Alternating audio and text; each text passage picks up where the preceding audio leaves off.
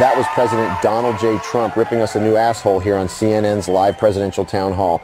Thank you for watching. Have a good night. Donald Trump spying on CNN in the wake of his town hall by posting a doctorate clip of Anderson Cooper saying Trump owned CNN during the event, but with far more colorful language. Trump is clearly relishing the fact CNN is getting tons of blowback from the left for giving him a platform, and he spiked the football with his fake video of Anderson reacting to the end of the town hall. As the crowd roars for Trump, you see Anderson say that was President Donald J. Trump ripping us a new ass. Put politics aside for just a moment and the clip is pretty hilarious. However, it's also a stark reminder of just how petty and self-congratulatory Trump can be. Trump didn't produce the spoof, it was uploaded by YouTube user BarkClone, but the Express clearly endorses the message, which is that Trump's getting the last laugh on the network that hosted him. Anderson Cooper, the real one, addressed the backlash against CNN by using viewers should involve themselves off from Trump or any politicians just because they hate their policies or personality.